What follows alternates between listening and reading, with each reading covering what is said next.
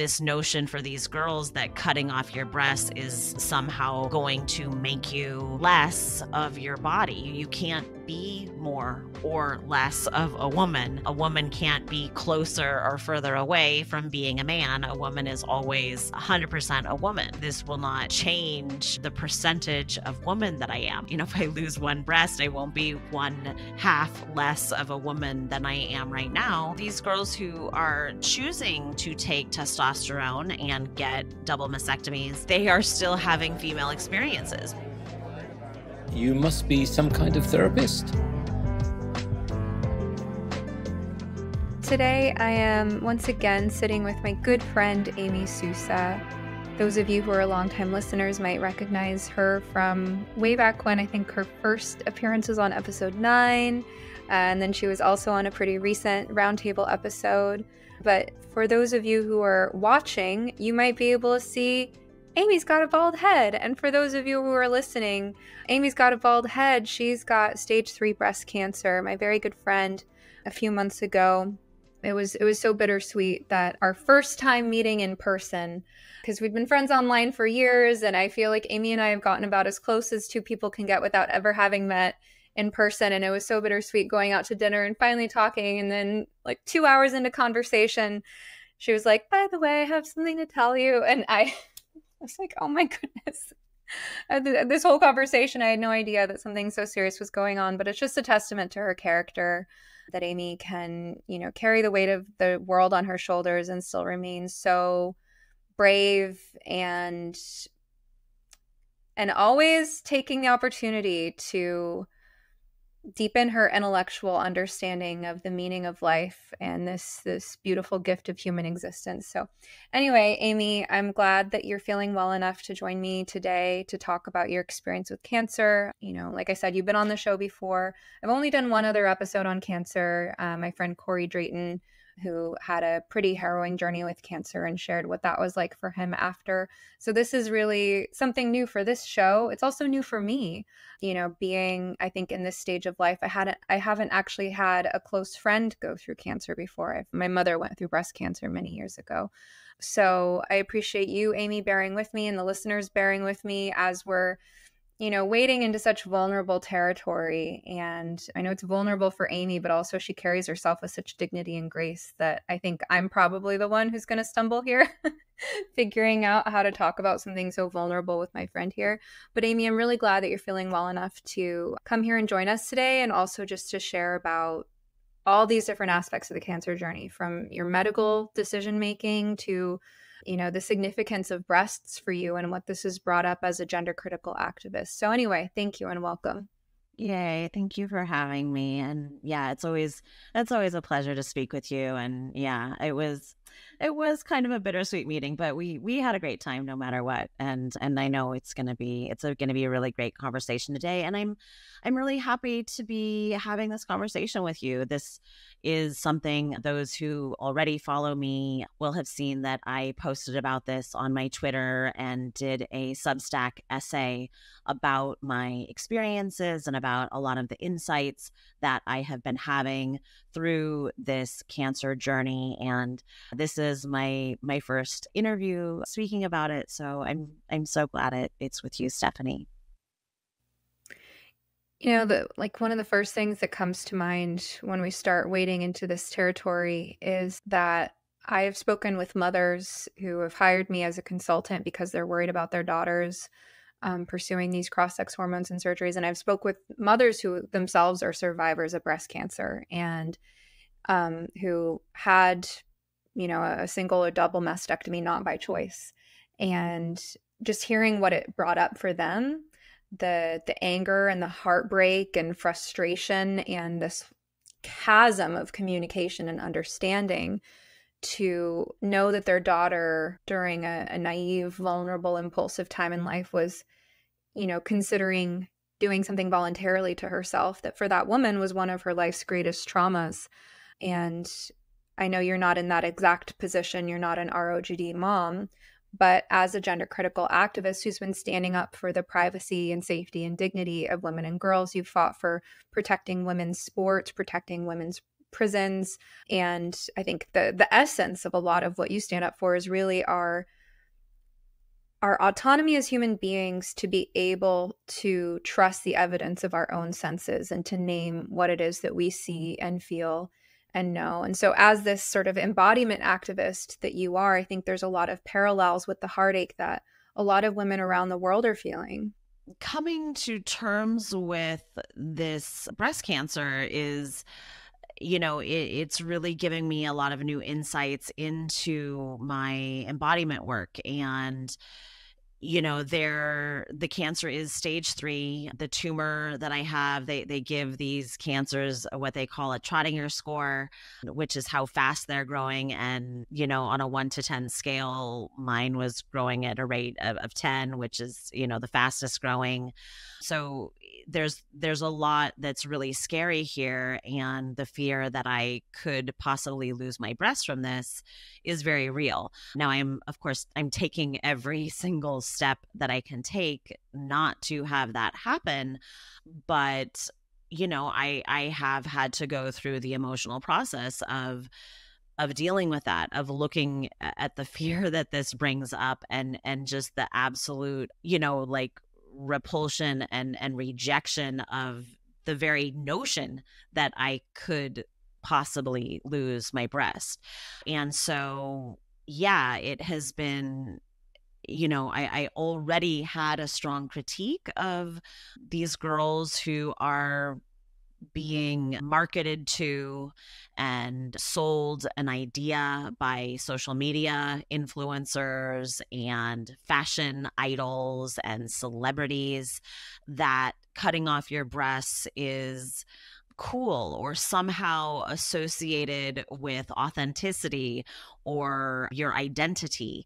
This has all given me a new critique of what is happening. And it is very much, like you said about that mother, it is very much a slap in the face, to have girls, you can see these videos on TikTok of girls posing with kind of these gleeful, giddy, almost shit-eating grins on their face as they have tubes out of their chest leaking blood and pus.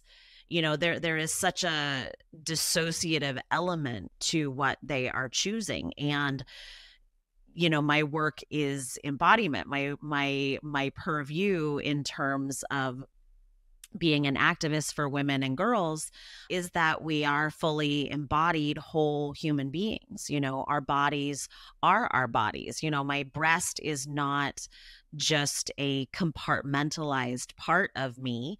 It is me. I am my body. And something else that you'll see on these TikTok trends is they are referring to their bodies as meat suits or meat sleeves. They think of their bodies as a thing, like a suit that you would wear that you can put on and off. They are not connected to their bodies. They are not fully embodied. And this is scary and sad for a lot of different reasons that we can go into, but I think it's sad just on a human emotional level that they could be so disconnected from themselves. To be disconnected from your body is to be disconnected from yourself, and to hate a certain part of your body is hating yourself. This was a comment that I had. I mostly had amazing comments on my Twitter, by the way, and I was really overwhelmed with the support and feedback that I received. It's really been encouraging. It's really, actually, I'm so blessed and grateful to have that kind of support. It's very encouraging. And I had very, very few. I was worried when I decided to speak about this that I would have negative comments from TRAs, but I really didn't, which has been amazing as well. But I did get one comment from a girl who said, something to the effect of like, well, great for you that you love your breasts. I hate mine. And I just said, well, do you think your breasts are something other than you? Because if you hate your body, it is hating yourself. That is a sign of self-hatred. And as someone who has a background in psychology, to me, mental wellness or balance is learning to love and accept yourself, whatever it is. This journey has been, and it's not that it's easy. It's not easy. This journey itself has been hard for me. I did not want to lose my hair, for example. I didn't want to. I really didn't. I cried when I knew my hair was going to fall out. I had a lot of tears, but this is what is happening to me. This is the reality of who I am right now. It's not going to be forever, but it is true and my reality right now. So what the choice is to, I guess, hate it or embrace it. And I think that there is a lot more health involved in embracing rather than rejecting the reality of what is. And I don't think that, for all of these girls, and we know from listening to detransitioner stories, plastic surgery is not a mental health cure. It is not going to solve the underlying issues that you are going through, whether it is abuse, trauma, simple insecurity, not wanting to be objectified, whatever you think it is that getting your breasts amputated is going to solve. There is no evidence, and we can see from the evidence that exists, these surgeries are not a cure for your mental health. I'm still thinking about that comment that some girl on the internet said to you. And I'm thinking back in September 2023 when I was on a meme making binge, and I made all these ridiculous memes drawing analogies to the gender stuff. And one of them was like, do you hate your ugly feet? Well, doctors can cut them off for you. And if you change your mind later, you can always go get some prosthetic feet. It'll be just the same. And her comment is like saying to a person in a wheelchair, oh, you miss your legs? Oh, well, good for you that you enjoyed having legs while you had them. But me, I think my feet are ugly and I hate them. Yeah. Or like, would you say that to a homeless person? Would you say, oh, you miss your house? Well, I mean, that's nice that you used to like the house that you live in, but I hate my house. It's just like, it's just very ironic that the same people who are so concerned with the ideas of privilege can have this massive blind spot with regard to their own lack of gratitude for the privileges they have, including the privileges of a healthy body. And that's part of the nature of the beast of how gender ideology is so predatory, is it primarily focuses on young, healthy people who take their health for granted. And I think in the absence of any close personal firsthand experience while growing up of severe injury or illness, I think sort of the default pattern is to take your health for granted when you're young. And, most of us have some recollection of what it was like to believe ourselves to be invincible. So the contrast is just so painful for people with the lived experience, to use a term popular amongst the wokies, the lived experience to have been humbled by life, to be grateful for health and bodily integrity and not take it for granted. Yeah, I think it's so true. I mean, there's a lot of privilege in it, even just, having the time. There is, I'm facing some financial repercussions. Luckily, I do have some good support systems, but, going through cancer is very expensive. It's not cheap. And I wish I did not have to. This is, again, I have incredible support. My parents are amazing. But again, there's a lot. I would not choose this if I didn't have to. And there's a lot of privilege in going through elective surgeries. These are absolutely elective. They are not necessary. And even within the ideology, they're not necessary. I mean, the ideology is, there's no coherent through line to it. But a lot of times you'll hear them say like, well, trans women don't owe you femininity, or trans men don't owe you masculinity. So, or that, genitals don't have anything to do with gender. So even within their own dogma, these surgeries are elective and unnecessary. They are not necessary to living a quote new identity. And they take time. They have a lot of painful recovery. And so there is a lot of privilege in that. And you are taking up medical attention that could be going to others. You are taking up medical equipment, testing, scanning, personnel that could be put to better use for people who are actually sick and suffering. And you are creating illness in the future. A lot of these young women, there are repercussions to having mastectomies. This puts you in line for certain other different cancers. It puts you in line for early onset menopause and other repercussions. So you are creating health issues and health problems, and you are creating an influx into the medical industry that is completely by your choice, that takes away from other patients. And you brought up earlier in our conversation, and maybe now is the time to bring this up, that tweet that you pulled from Prisha. Yeah, I was just thinking that. So for those who aren't aware, Prisha Mosley is a public detransitioner, very sweet young woman. She's really been through a lot. She had borderline personality disorder and needed proper treatment for that. And instead, she was moved through the gender-affirming conveyor belt at a young age before even having a chance to grow up and heal and discover who she was.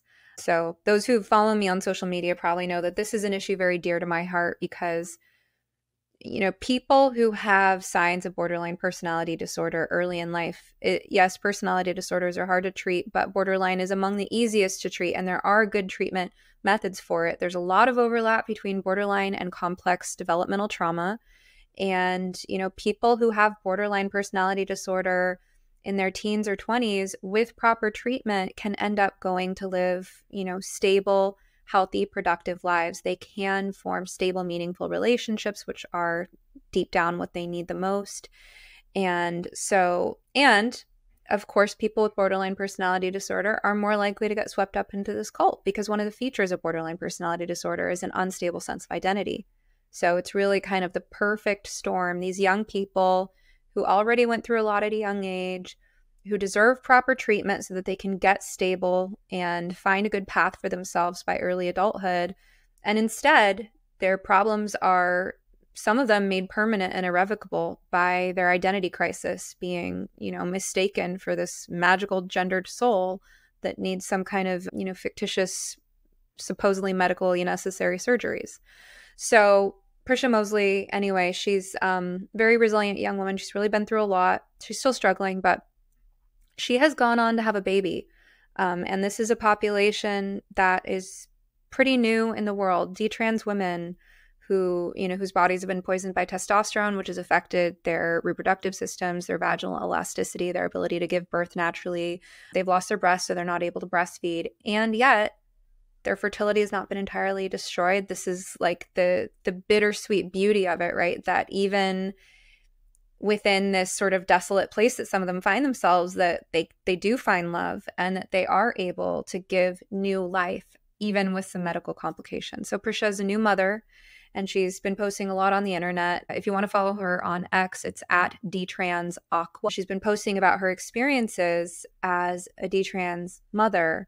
And something I learned through following Prisha that I didn't know about before is that when these young women have these elective double mastectomies, not 100% of the mammary gland tissue is removed. So then when they give birth, or in Prisha's case, have a cesarean, But they have a baby, and there's a series of events that unfolds in the female body because it's a miraculous thing that was designed to give birth, right? So the body starts trying to produce milk. But in Prisha's case, she does have some mammary gland tissue left, but that tissue is not connected to her nipples anymore because of so-called gender affirming care, aka sex denying harm. So she actually has to take a medication to stop her body from producing milk so that it's not painful and swollen. So this is a post from July 15th, 2024. You can find her again at Dtrans Aqua. She said, "Why not share? It's called cabergoline. I don't know if I'm pronouncing that right. It's meant to dry up milk by stopping prolactin production. That's sad. And it seems to have forced my cycle to start. I'm having the most severe and intense period of my life a month after giving birth, medically messing with my hormones again. And it honestly feels unfair.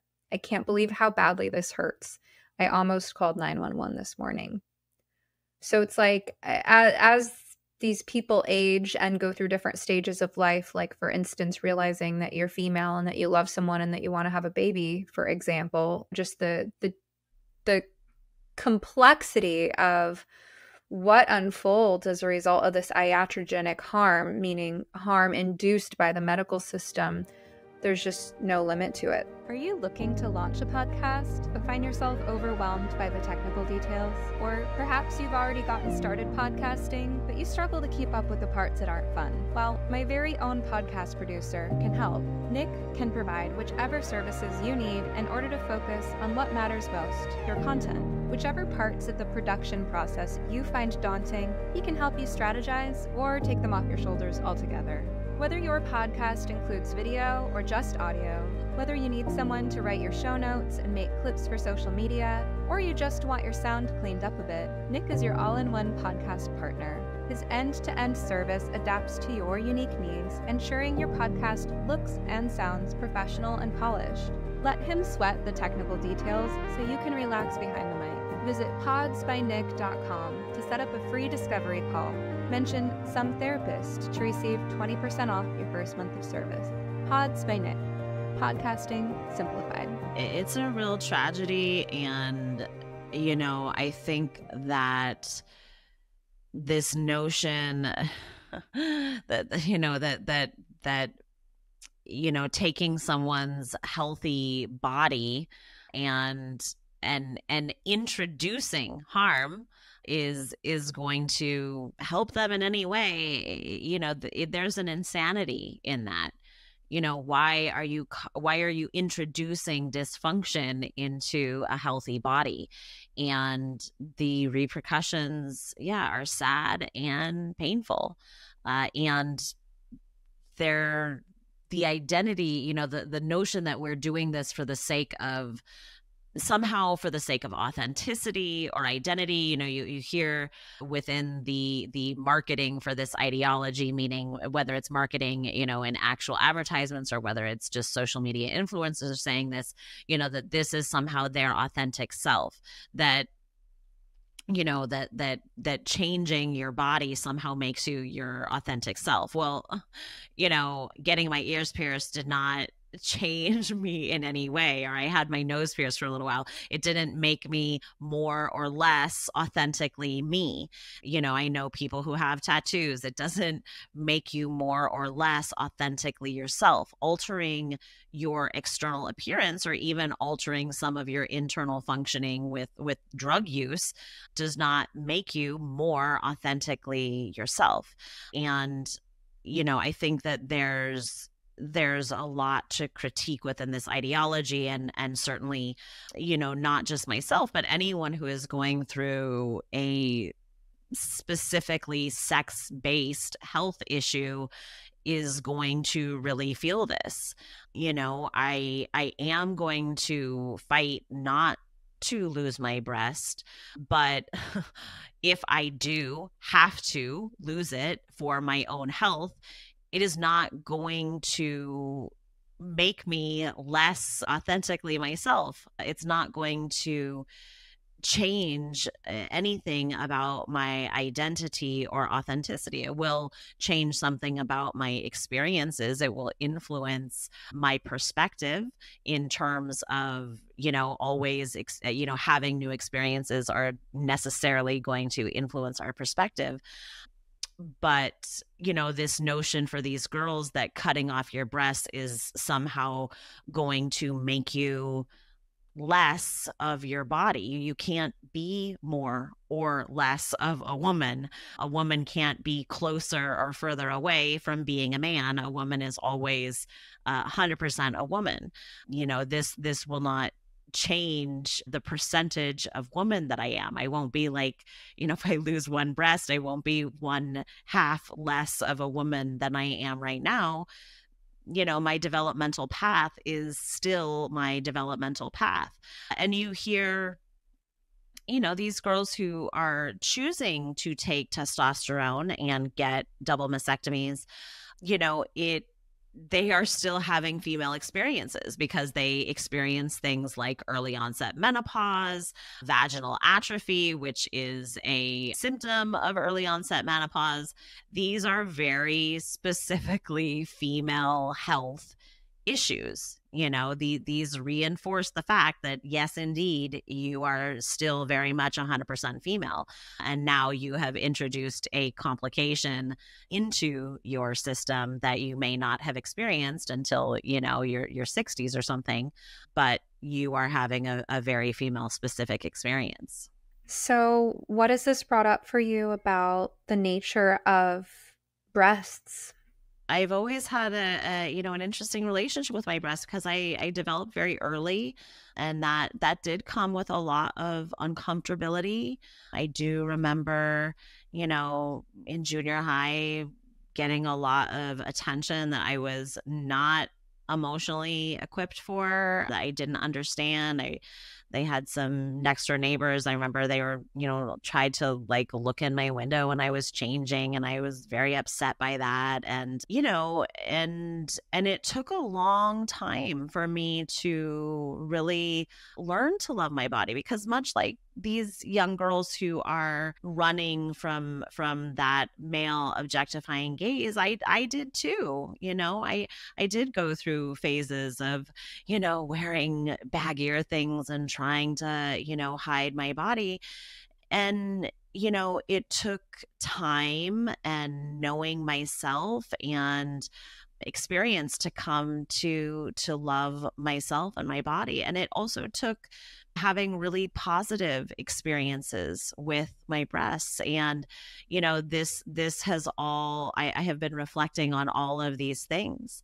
And I think that, something that a middle-aged woman going through breast cancer has that these girls don't have is, I have the time and maturity to have come to a position of, being able to love and accept my body despite, cultural projections and, sexualized projections and unrealistic body images.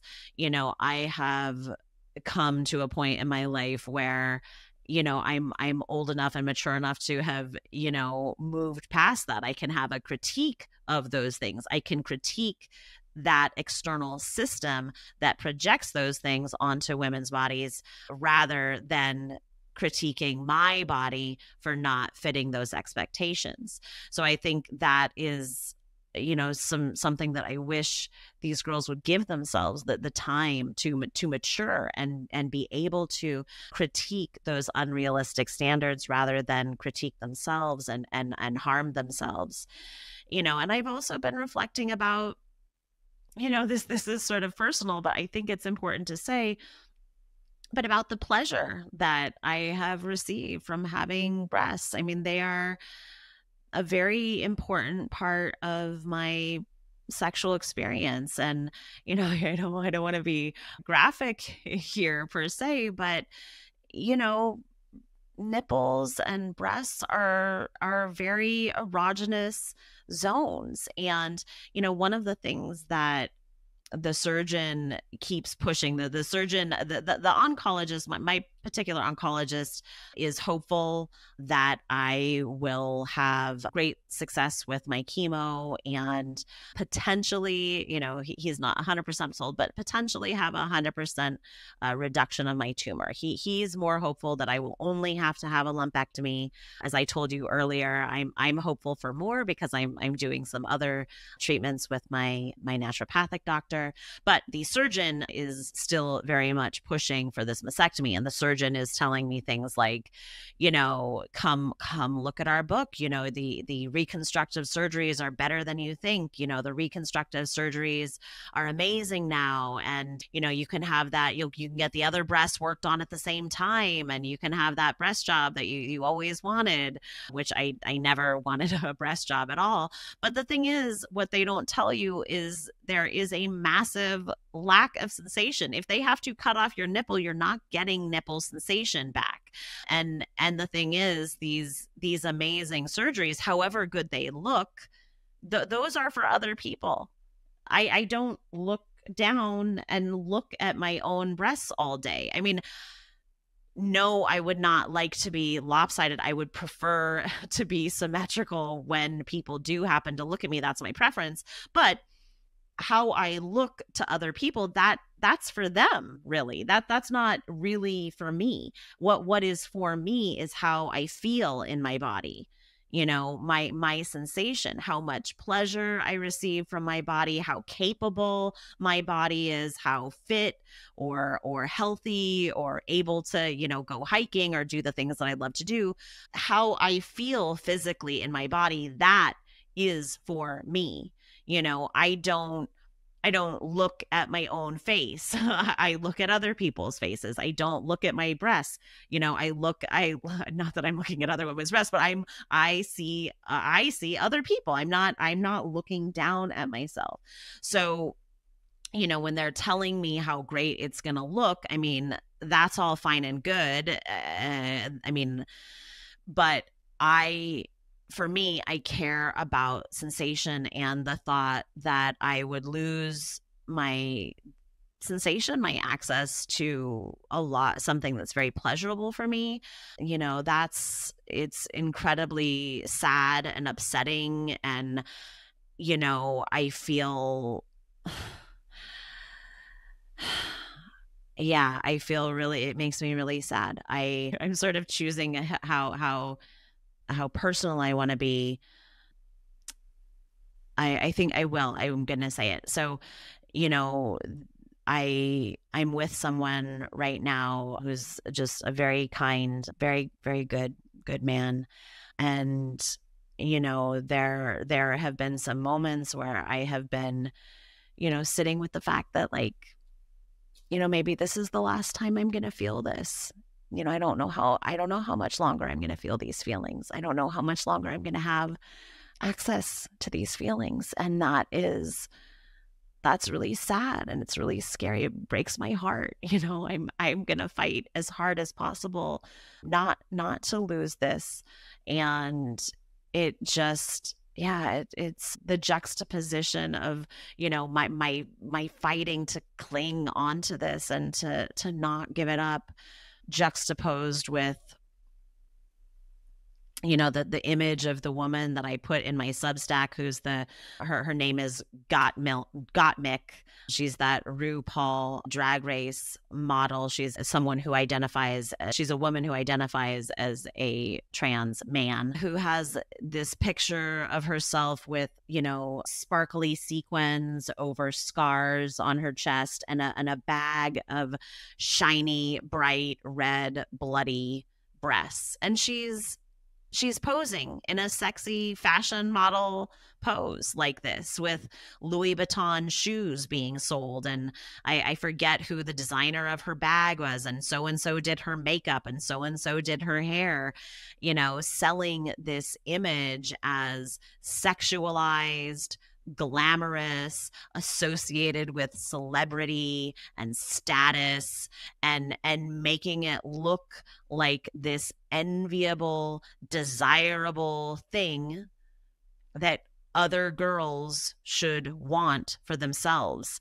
And I find influencers like her utterly disgusting for what they are selling. And it's utterly sad for herself that she would do something so harmful and give up all of that, sensation that I'm fighting for.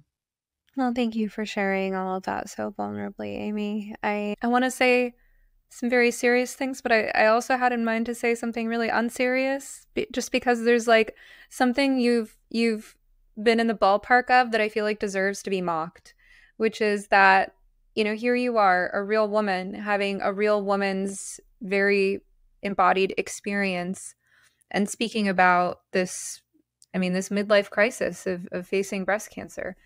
And you're sitting here saying, I don't spend all day staring down at my chest. And what came to mind was like, that is the fantasy of 15-year-old boys. That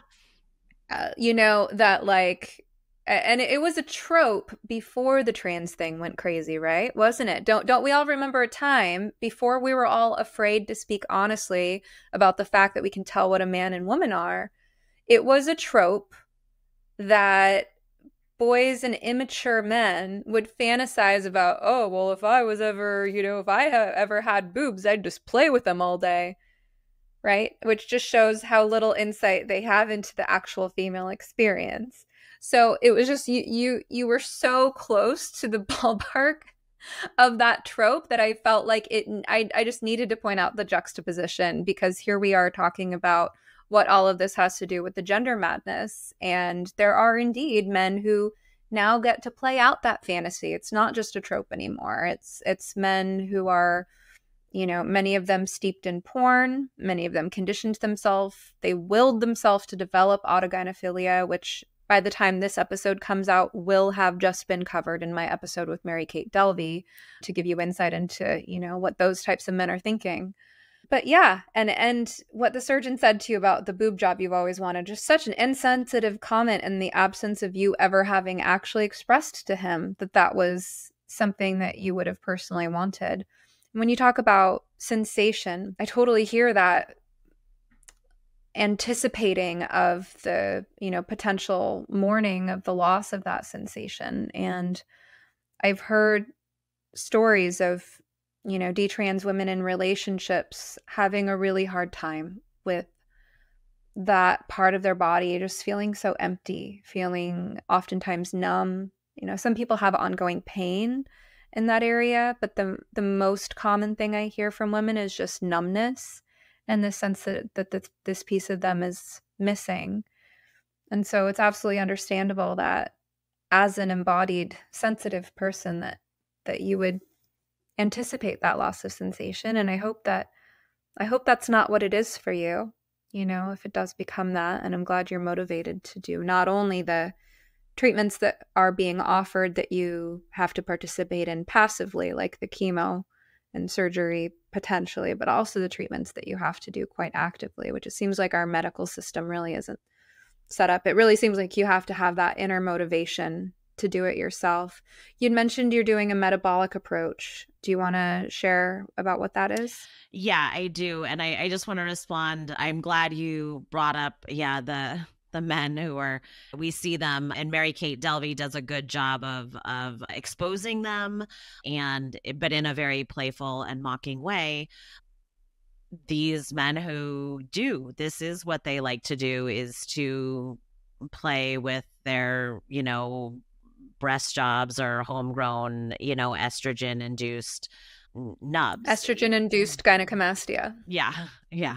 And I noticed that these men like to role play a lot of what women have. They role play having our breasts. They role play in some very disturbing ways having a period. They role play a lot of these things, but I never see them role playing breast cancer. I never see them role playing endometriosis. I never see them role playing menopause. I think it's, they they have a very fetishized version of what womanhood is. And yeah, it's pretty obvious. I was going to say something really snarky, but there are parents listening to this who I know will appreciate a laugh. I mean, just like all the girls who think they're boys aren't jumping to be the first to mow the lawn or take out the trash. Nope. Nope. Nope. Nope. Nope. They really don't know, they really don't know what that actually means, because it's an embodied experience. So you just can't experience it. A girl can't be a boy, any more than she can be a frog. You just can't know what it's like to have apparatus that you simply have never experienced. And it's not, it's not a role. You can fulfill the stereotypes of masculinity and femininity as much as you want, and it will bring you no closer to understanding what is a woman or what is a man. Actually, I know you were about to say something, but that also brings up the topic of phantom limb sensations, which I wanted to talk to you about as well. But what were you about to say? Well, I was gonna talk about male treatment, but maybe let's go into phantom limbs, because I think that's a really interesting place to go, and people bring that up a lot about, like, well, you can experience a body part that you don't have because phantom limbs. And well, phantom limb people have had that limb. They are responding to nerves in their body that simply don't connect up anymore, but they are responding to their physical body because they still have those nerves. That's what the phantom limb is. And I apologize for my own distractibility, because I just asked you about the metabolic approach and then quickly forgot and got sidetracked in 5 different directions. We will come back to the metabolic treatment, but just something really interesting, like when you brought up this idea that you can't know what it's like to have an appendage on your body that you've never had. I've actually heard some really bizarre things because of the nature of the work I do as a consultant for ROGD parents. They come to me and they say that, they report that their son describes feeling like there is this missing apparatus on his body, that he feels like he's missing breasts. And my response to that is, well, neuroplasticity is a powerful thing. And you can think yourself into and out of a lot of different things. Look at how OCD works in the brain. Look at how addiction works in the brain. And if you have trained yourself thousands of times over that every time I feel any kind of emotion or any kind of distress, the thing that brings me comfort is the fantasy of transitioning to being the opposite sex, as if that's possible. If you think yourself into that, you will eventually become, you will have an experience that's almost hallucinatory after a certain point. And I don't doubt that after that point, after thousands of iterations of certain neurons firing together and wiring together in this hypothetical young man's brain, that indeed he has really convinced himself that there are breasts missing, although he's never had those nerve endings. It was just something that's come up in conversations with parents. And I think, I've heard very similar things, and I think it's very important to very carefully discern what is a think and what is a feel. And the way that this ideology is spoken about in terms of feeling. I feel like I'm a boy if I'm a girl, or I feel like a girl if I'm a boy. But the fact is, these are not feelings. To carefully discern what is a think and what is a feel. So, when you say I feel like a boy, or I feel like I should have breasts, well, feelings are sensations. So a sensation is either an emotion or it's a physical sensation. So a boy can have, emotions are open to everyone. So to say, I feel like I'm a girl, if you're a boy, that's not an emotion. That's saying that you are feeling some sort of sensation, but you can't feel the sensation of wishing that you had breasts or wanting breasts, that you have no access to that physical sensation. So this is an obsessive thought. It is like an OCD. It's an obsessive thought that you, as you said, feed and feed and feed. It's an obsessive compulsion. It is very similar to what an anorexic is saying. I feel fat. Well, you can't feel the sensations of being an obese person because you're starving to death. What you actually feel in your body is starvation. That's what you're feeling. But you have become obsessed with an obsessive thought that is telling you, I need to lose weight and I feel fat. So I think that's a really great thing to discern for parents, that this can turn very much into OCD. And as you know, there's a lot of correlation between people who have OCD type tendencies or disorders and this ideology, because it absolutely plays into that. Now I'm going to try to stay focused, and I'm going to ask you again about the metabolic approach to treatment. So I am working with a naturopathic doctor, and there is a lot of research that cancer is a metabolic disease. And there is a wonderful woman called, I'm going to forget her first name, but she's Dr. Walls, and she has written a book. And she was a regular doctor, and now she is doing more what is called functional medicine. But she herself developed multiple sclerosis and went down, because she was faithful to the allopathic traditions, went down the normal procedural path for MS, and found herself in a wheelchair, which is natural. That's the natural course for someone with MS. That wasn't an unheard of outcome. However, she began to question that outcome and look into alternative sources, and she started studying cells at the mitochondrial level and what it takes to have cellular regeneration and cellular breakdown, and started noting that when cells were in a state of inflammation, this compromised their ability to have immunity properties.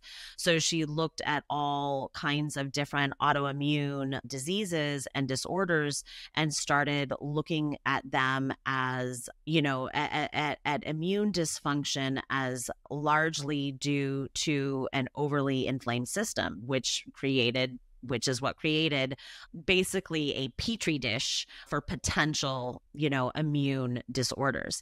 And cancer itself is ultimately an immunity dysregulation. Our bodies are being inundated with free radicals all the time. Little cancers are coming up all the time. And in healthy, functioning bodies, our bodies are able to battle these off and fight them.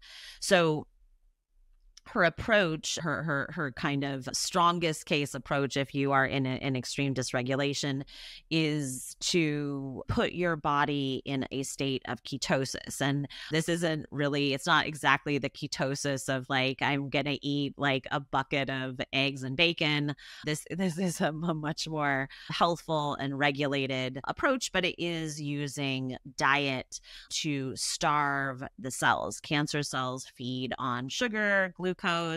So anything that is starchy, I've basically cut out all grain, all gluten, sugar, alcohol, dairy, anything that basically creates glucose in your system.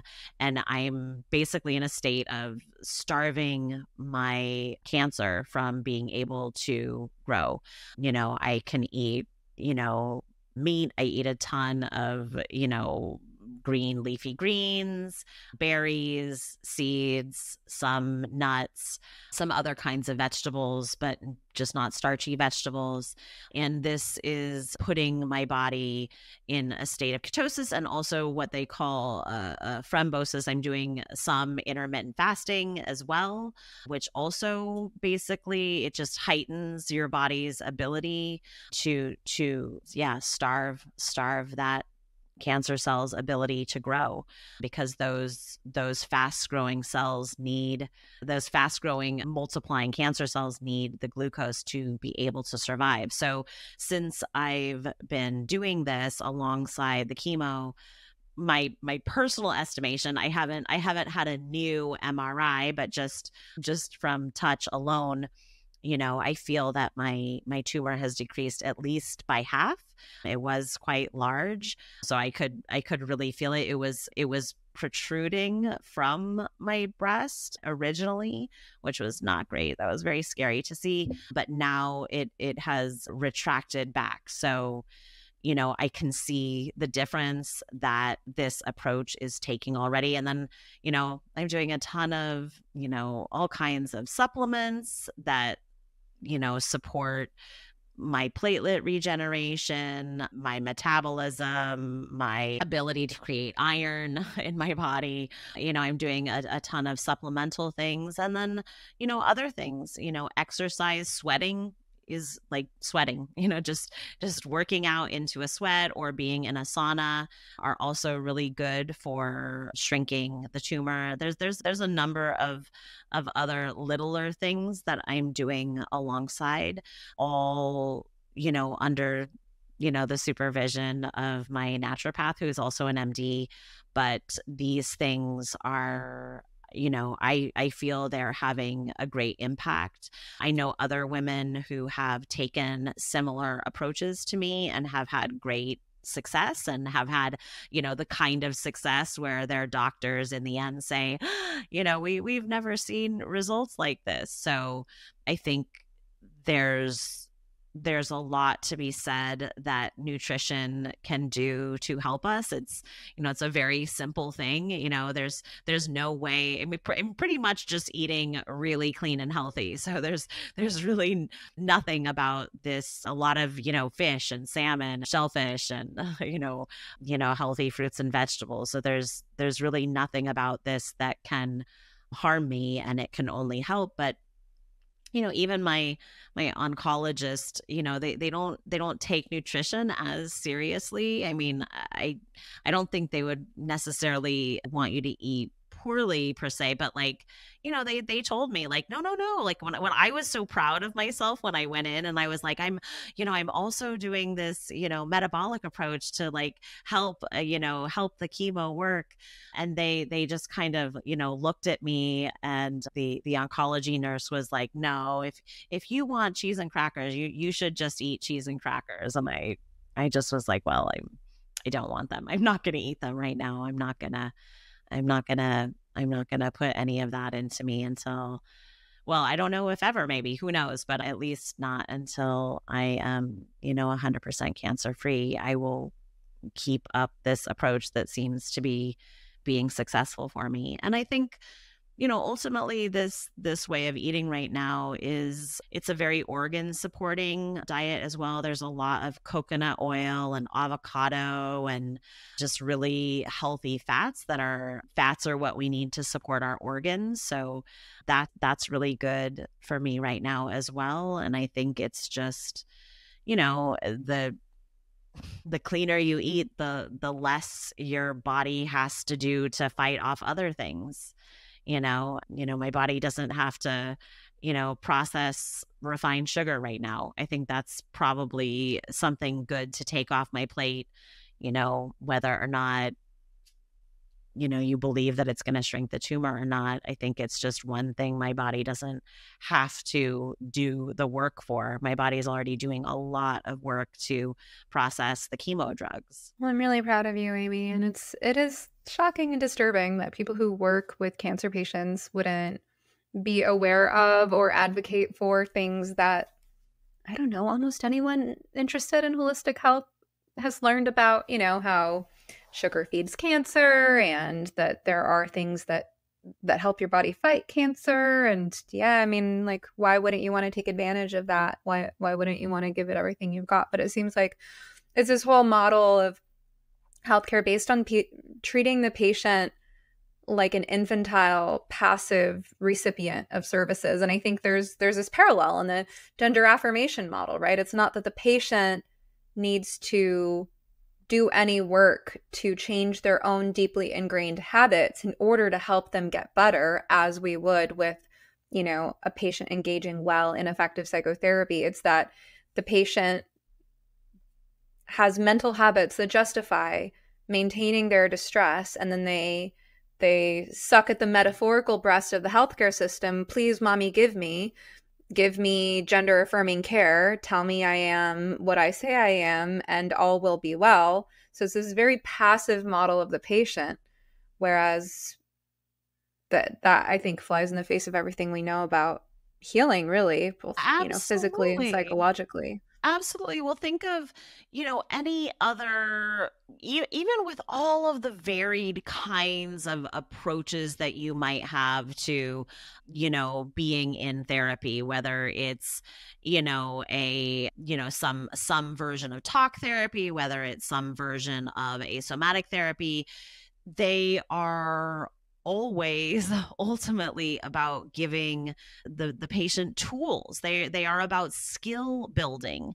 They are about learning to process your emotions, learning how to better feel your emotions, making better choices, being discerning, understanding, differentiating between parental ingrained scripts and what is your own thoughts, or cultural scripts and your own thoughts. So in any other kind of therapy, there is a skill building process, so that ultimately, when you come out of that therapy, you can say, oh, now I have the tools I need. So if this comes up again, or if I have another crisis, I have the tools to approach it. And I think that's why we see such poor mental outcomes for those who have had quote unquote gender affirming care, because there is no skill building process. You don't come out of surgery with a new set of skills. You don't come out of surgery being like, oh, now I know how to handle my depression.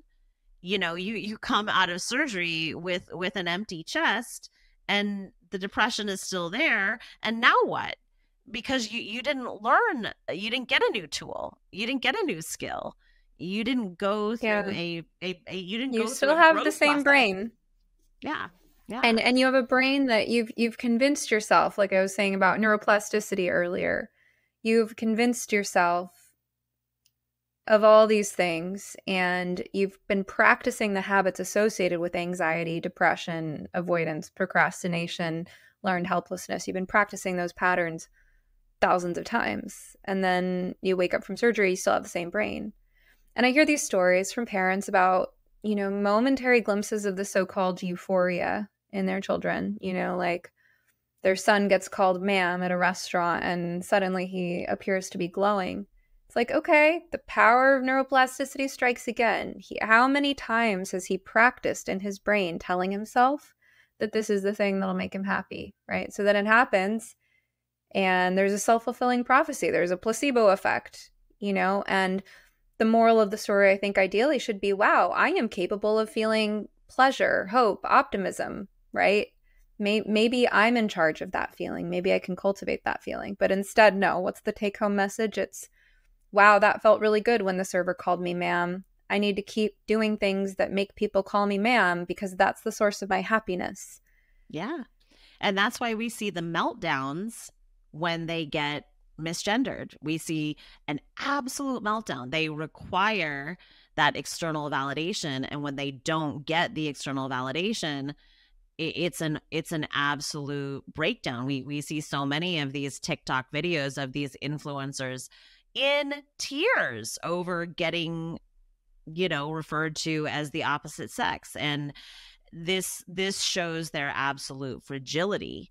They are not in a healthy, balanced mental state, or else that would not be so, it wouldn't be so devastating to them. And it reminds me of a friend of mine when she was in her early 20s, was going through some depression, and just, she wasn't sure what she was doing with her life. And, this happens a lot at this age. This is normal for these, little 20-nothings. But she had a friend who lived in Maui and decided, she loved it there, and she was going to move to Maui, and she was going to live in paradise, and she's going to have this beautiful life. And, for the first week or so that she was there, it was a beautiful vacation paradise.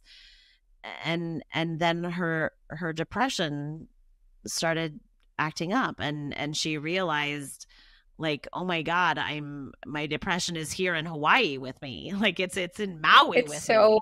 It's so uncanny that you bring up that story, Amy, because I have a really similar story where I I was a wild child, and I had a pretty rough life up until 18. And by the time I was approaching my 18th birthday, I'd heard all these things about life in Hawaii, specifically the Big Island, where there's all these permaculture farms and where you can just spend months camping on beaches, right? So I actually went to Hawaii 2 days after my 18th birthday with a little bit of money I'd come into by some luck. I had a few $1,000s, which at that time I knew how to make a few $1,000s last forever. And I got to paradise. I got off the plane and I went and sat like under a tree and cried because I realized that I had brought my sadness with me. And I ended up staying in Hawaii for a year and a half and having a transformational experience. And I actually do believe that going to Hawaii is a great choice if you can manage it while you're young and while you have an inexpensive lifestyle. If you have the health and mobility to go and work on a farm in Hawaii, I highly recommend it, actually, because I believe in the healing power of nature, and the aloha spirit is real. It's not to say that there's no dark side, but I had that similar moment. And for me, it was such a striking, memorable experience. Again, 2 days after my 18th birthday, I will remember that day for the rest of my life. And that was when I learned the lesson, wherever you go, there you are. And I think that lesson comes up for me when I think about these young people with their desire for so-called gender affirming care, because at least me, I had pinned all my hopes on something that the worst thing that could happen when you go to Hawaii is you get sucked into a cult. And that is indeed what happened. I got sucked into a hippie new age cult. That's the worst thing that could happen in Hawaii, okay? But you don't get sucked into a cult that's going to have you remove body parts. Not in Hawaii, okay? Maybe now, I don't know. It's the 21st century after all, but it wasn't when I was that age. Yeah. Whereas, but I mean, mostly you go to Hawaii, you might end up lost, you might end up broke, you might end up getting stolen from by the natives that hate haoles, and you might end up losing track of who you are and what your life purpose is and getting sort of like sucked into the illusion of, oh, we're in paradise and let's just forget that anything else exists. And there is plenty of that in Hawaii. But none of that compares to the risk of pinning, the risk of pinning all your hopes on Hawaii being a transformational experience versus the risk of pinning all your hopes on a surgery of being a transformational experience. Well, and and the thing is, I mean, yeah, one, you're right. Wherever you go, there you are. And two, your experience in Hawaii did not rely on how other people participated with your experience in Hawaii. Again, like this, these gender surgeries and identity changes, they require other people's participation. And, again, going back to what we were saying about the original goals of therapy being to skill build. Well, one of those skills or tools that you're hopefully building in any kind of therapy is the ability to internally validate, to validate myself. So whatever someone else says to me, they maybe people are going to call me baldy now, so if people are going to call me baldy, I need to have the internal validation to be like, no, I'm good with who I am. I'm good in myself. Like whatever they call me, whatever they want to say to me, I'm okay. It may hurt my feelings for a minute, but I'm going to bounce back because I kind of called you baldy at the beginning. I was like, Amy's bald. Well, yeah. Well, you didn't call me baldy. That's just to notice that I'm bald is different than a name call. I can call you baldy now, though. Well, yeah, you can. We're gonna take all this. We're gonna take all the sting, all the poison out of that phrase. It's gonna be my loving term of endearment for you, baldy. Now, if anybody calls you baldy, you're gonna be like, "Oh, my dear friend Stephanie calls me that." It's just 70 calls me. Exactly. Well, I just to say that this to have a true mental balance is to be able to be resilient to these kind of things and not to require anyone else's external participation in your identity, who I am. I mean, I want to have friends, of course, who I relate to as friends in an equal way, but I don't require my friends to not notice reality. My friends don't have to participate in any of the beliefs that I hold about myself. They maybe. You don't require your friends to call you Blondie just because you're feeling bad about feeling like a baldy. Yeah, exactly. What's up, Blondie? Yeah, exactly. I'm being ridiculous right now. I'm so glad our friendship can tolerate my bumbling. There's something you said though earlier about internalizing versus externalizing. And girls, at least that's how I wrote it down. I'm not sure what language you use, but you were talking about critiquing beauty standards, like why girls take it out on them, right? So I consider that as a matter of internalizing versus externalizing, and anyone who's in the field of psychology knows the sort of cliche that females tend to internalize more, males tend to externalize more, meaning what do you do with your distress? Do you direct it at yourself? Do you engage in self-harm, cutting, anxiety, depression, all, internalizing anorexia too? Or externalizing would be like acting out, criminal behavior, violence, things like that. And there can certainly be a mixture of those things.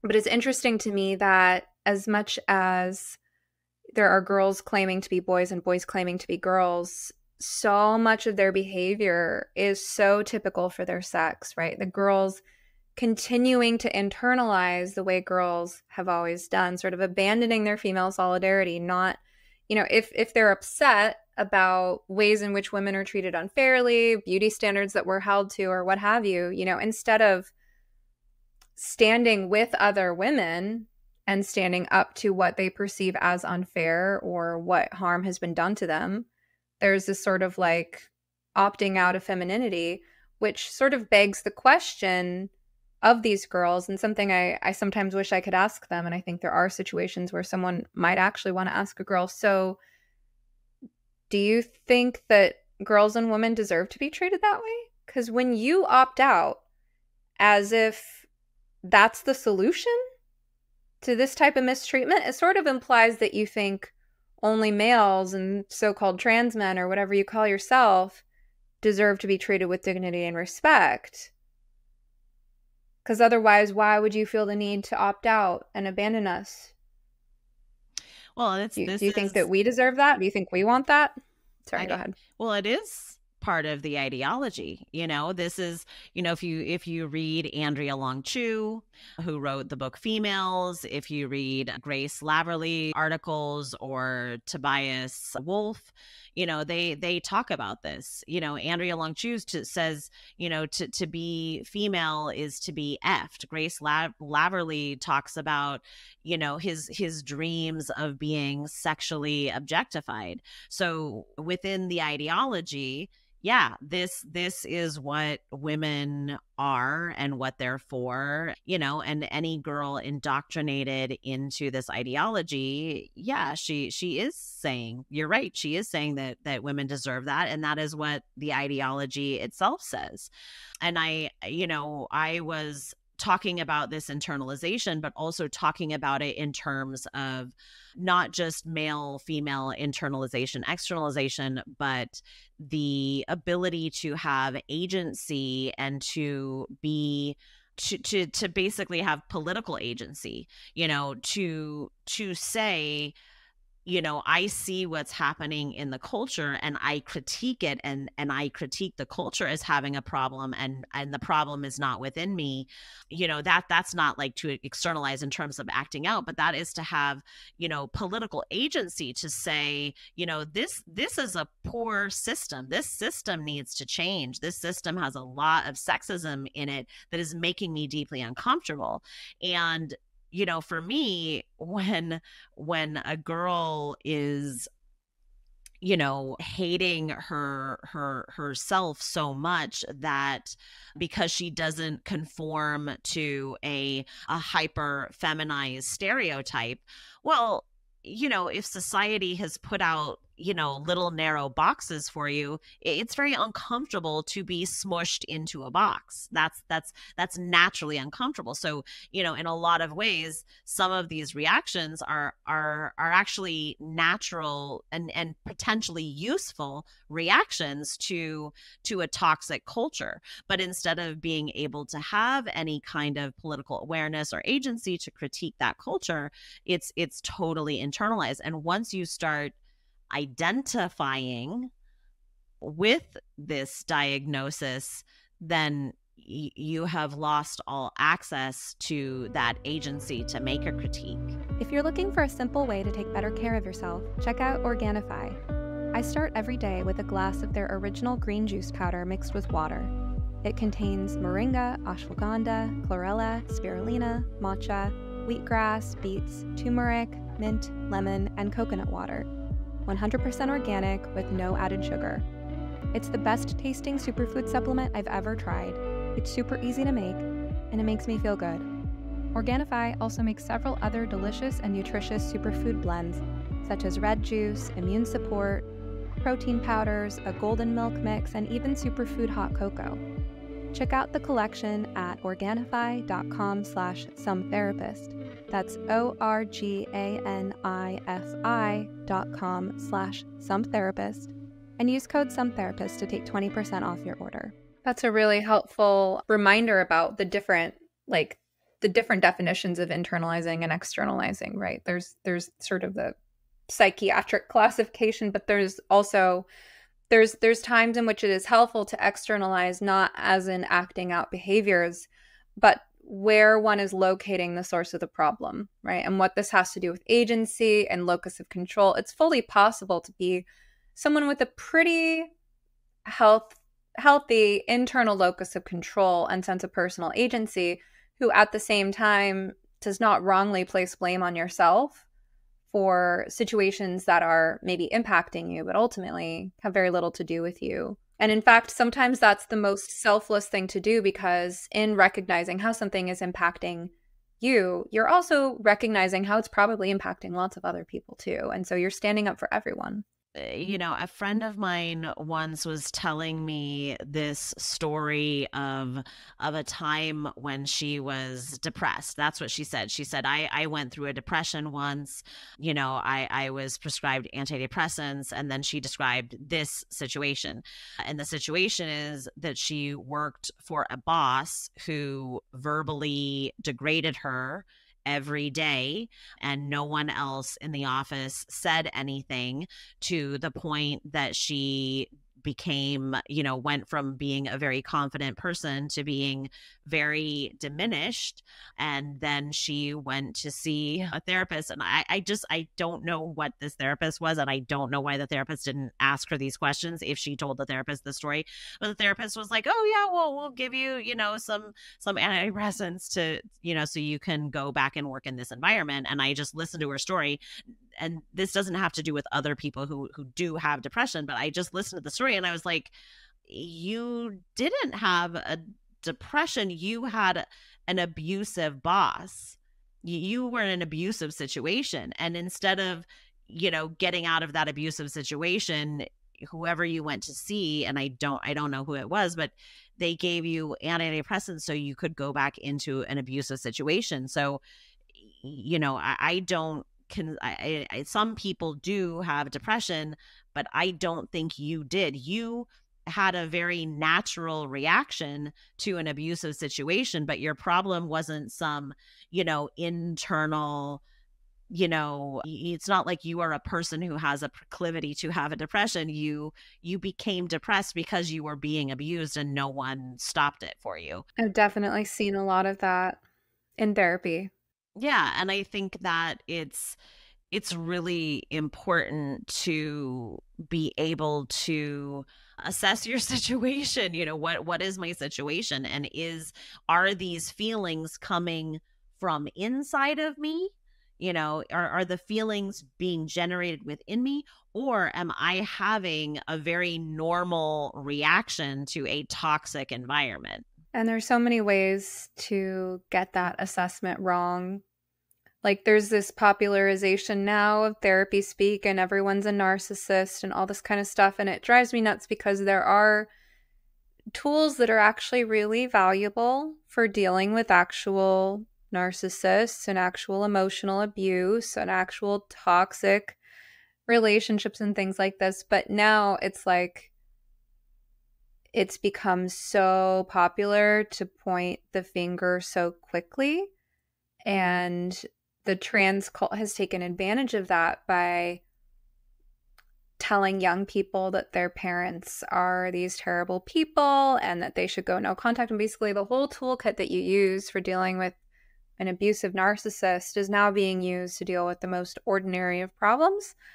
Plus there's like social media call out culture stuff around that stuff too, where like there's this lady on social media who posts a lot about narcissists and psychopaths and predators and says things like, well, they hate being called out.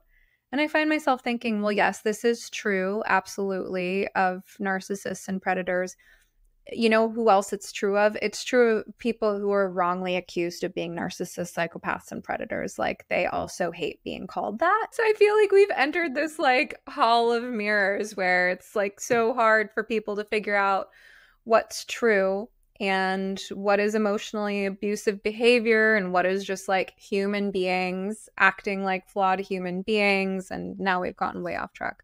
Well, I think there's a lot of this within this ideology because ultimately there is a problem in our culture of self-diagnosis. There's two problems, I think. One is a problem of self-diagnosis. Everyone is, diagnosing themselves with all kinds of things, not just mental health, diagnoses, but all kinds of issues.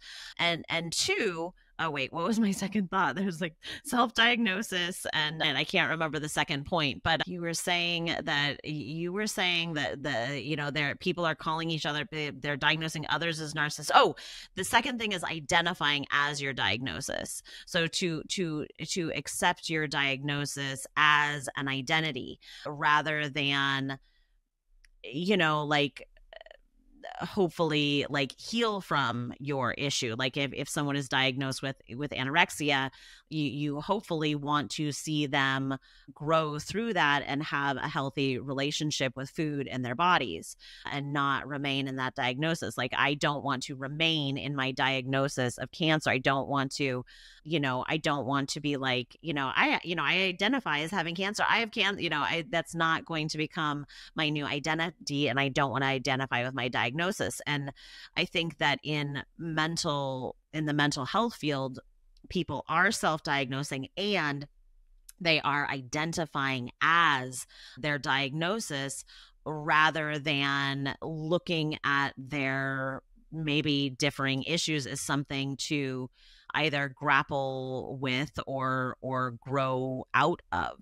And I think this is a real problem, this term that gets thrown around right now, neurodivergent, as if these issues are, brain chemistry issues rather than, most often a lot of what we see are just normal human emotions, that can be grappled with.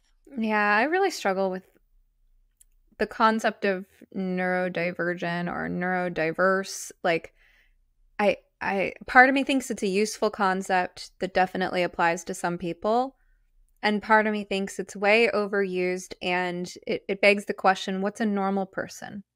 Right? Like you see yourself as like, okay, you're part of this special class of freaks that deserves all these special exemptions, and the rest of us, I don't know if I'm in that category or not. Like, am I neurodivergent? Maybe, like, arguably.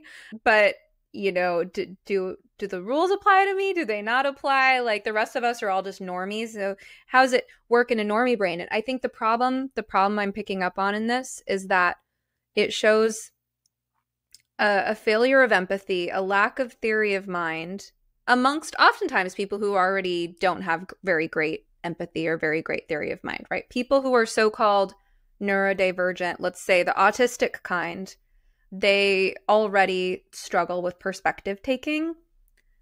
And that's something that ideally they should be working on, just like we all have something that we should be working on.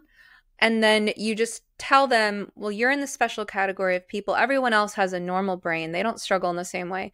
So then there's a lack of theory of mind as to how a normal brain works. And I think there's some probably overly simplistic thinking about non-neurodivergent people that assumes that they have an easy time motivating themselves to do boring or difficult tasks.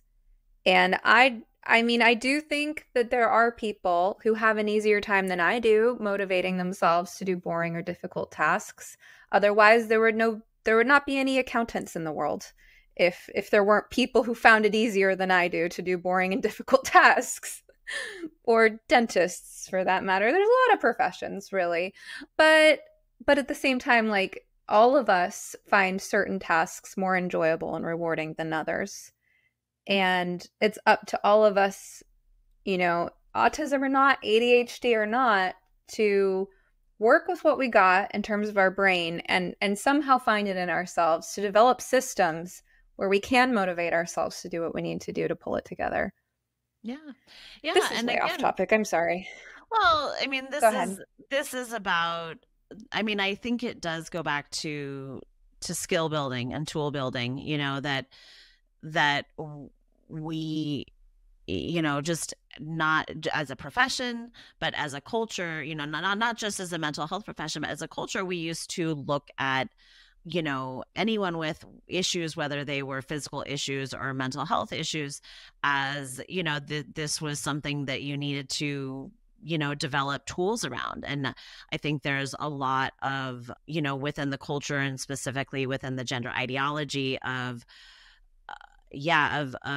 wanting the world to adapt to their circumstances rather than adapting to the world. And I just recently saw like some TikTok where a girl was saying that she was time blind. Time blind is the term that she used. She has time blindness, and she could not believe. Oh, girl, I do too. That her job fired her. She got fired for it, you know, having time blindness. And I was like, yeah, I can be late too. I have a problem with timeliness, but I have systems that make me be on time because I know that the world is not going to adapt to me, that I have to adapt to the world.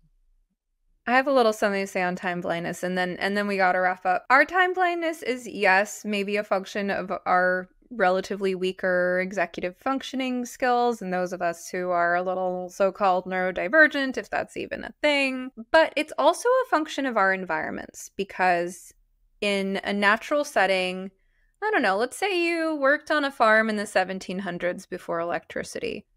Things like the temperature of the air and the light in the sky would regulate your circadian rhythms. You would wake up to the cawing of the rooster. You would need to go milk the cow, okay? You would have things to do in the morning that got you up in the brisk air with that morning light hitting your eyes. And there are natural rhythms built into an environment in which multiple human beings, animals, and plants all live together that, you know, when you're affected by the sun and the moon and the stars and the seasons and the position of the earth and you know, relative to other celestial bodies, like all of these things have a regulating effect on our sense of time. And if you are time blind, it is probably because you live in a temperature controlled environment with lights you can turn off and on, and you're staring at screens all the time that are emitting blue light, tricking your brain into thinking it's constantly daytime. And there's no beginning or end to anything. Also, there aren't these collective holidays and rituals around weddings and funerals and births where the whole town drops what they're doing to come together like we did in the 1700s. Okay, so like there's a lot of ways that compared to our ancestral past, we are just not living in time in any real meaningful sense the way we did when, you know, life had just this built-in rhythm to it. So time blindness, you want to make it into some like fancy psychological concept. Okay, but really it's just kind of a function of our hyper-modern environments. And if you want to work on your time blindness, you know, try like regulating your environment so you're a little bit more in touch with nature. I was just going to say, you know, I don't know, to bring it in or to bring it all back, you know, I do think we have a disconnection from nature, a disconnection from our instincts and our intuitions. And, for me, this is what I do hope to highlight. I think highlighting, it's just as good. Time blindness is just as good an excuse to highlight being in touch with our instinctual selves as my breast cancer is. And I think this is what we need. The dissociative effect of our culture, whether it's, doom scrolling on social media or being inside some kind of cubicle type office space, or, cutting off your body parts because you're indoctrinated by gender ideology, all of these things are, a dissociation from our instinctual selves, which are, our instincts are what are the most useful tools that we have for keeping ourselves safeguarded. And this is safeguarding not just from, a potential, predator, like a potential physical predator, but keeping us safeguarded in general, keeping our mental health safeguarded, keeping our daily healthy well-being safeguarded, being in alignment with, what is a healthy diet or what is a healthy sleep schedule. Our instincts keep us in alignment with that which is nurturing and good for us, rather than that which is going to cause us pain and disease. And, for me right now, going through a disease, I have to examine how did I get to this place? And I don't think it's any one thing. I can't, even though, there are things that I might have changed about my diet, I don't think I can say, well, I ate, that bag of Doritos and that caused cancer. But being in a state of high inflammation certainly created an environment where that could grow. And I think it's given me some insight into that, and anxiety, some anxiety that I have dealt with also added to that inflammatory state. So I've had to, in this cancer, not just, fight the cancer, but reflect on the circumstances that created an opportunity for this cancer to grow in me. And as well, it's given me an opportunity to develop insights about, what I see out in the culture and what is happening to those young girls who have not come to maturity and do not have, the skills and the background that I have to critique their external environment for what might be toxic and what they are being influenced by unduly. Dang, way to bring it all home, Amy. That was perfect. So where can people find you? Please come to my Substack, which is theknownheretic.com. I would love more subscribers. And if you want to read more about my cancer journey, you can go there, www.theknownheretic.com on Substack. Also, my Twitter is where a lot of people also follow me. That's probably my biggest following. And I am at Known Heretic on Twitter. And I am going to be a little more forthcoming there. I had recently taken a little step back, but I'm back on there making tweets and comments, and I'm going to continue talking about my cancer journey. I'm going to continue making insights about how I see this as related to the gender industry. So if you want to follow me there, you can. And I do also have an amazing masterclass. It's my pinned tweet on Twitter that I did with Isabella Malbin of Whose Body Is It? It's a masterclass on safeguarding instincts, intuition, and how to build resiliency through embodied tools. Awesome. Thanks so much for joining me today, Amy. Thank you, Stephanie, for having me. I hope you enjoyed this episode of You Must Be Some Kind of Therapist podcast.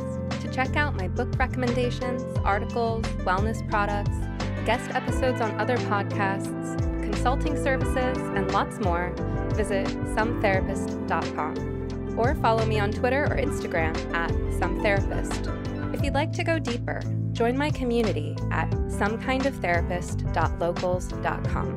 Members can dialogue with other listeners, post questions for upcoming podcast guests to respond to, or ask questions for me to respond to in exclusive members-only Q&A live streams. To learn more about the gender crisis, watch our film, No Way Back, The Reality of Gender-Affirming Care at nowaybackfilm.com. Special thanks to Joey Pecoraro for our theme song, Half Awake. If you appreciate this podcast and want more people to find it, kindly take a moment to rate, review, like, comment, and share on your platforms of choice. Of course, just because I am some therapist doesn't mean I'm your therapist. This podcast is not a substitute for medical advice. If you need help, ask your doctor or browse your local therapists online. And whatever you do next, please take care of yourself. Eat well, sleep well, move your body, get outside, and tell someone you love them. You're worth it.